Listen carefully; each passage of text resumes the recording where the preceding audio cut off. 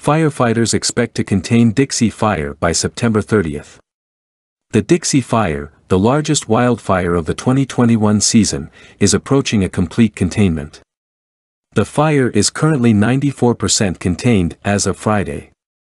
The fire began July 13th in the Feather River Canyon near the Cresta Powerhouse.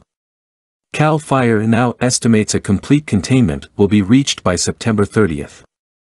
The fire has burned 963,276 total acres since beginning, destroying the communities of Greenville on August 4th and Canyondam on August 5th.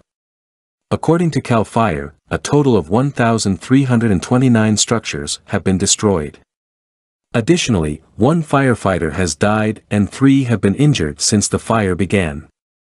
CAL FIRE Butte County Public Information Officer Rick Carhart said Friday that despite the difficulty faced early on by crews, great progress has been made.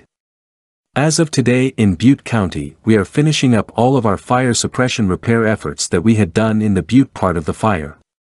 That's all finishing up today, Carhart said. We are letting a bunch of our hired equipment go, they finished their work for us and we're getting them out of here. The fire at one time spanned 5 counties, Butte, Lassen, Plumas, Tehama and Shasta. Now activity is confined to Lassen County.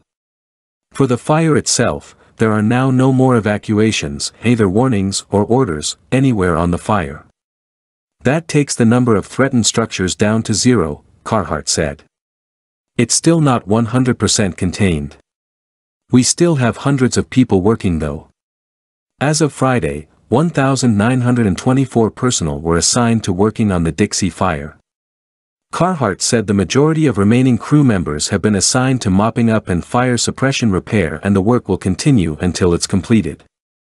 They've been seeing very limited fire activity throughout the fire perimeter the last few days, so they're well into their mop-up stages and fire suppression repair, Carhart said. As we go in and do things to fight the fire, things like taking dozers in, we will basically mess up roads and things like that, and so we go back in and essentially fix the things that we had to mess up while we were fighting the fire.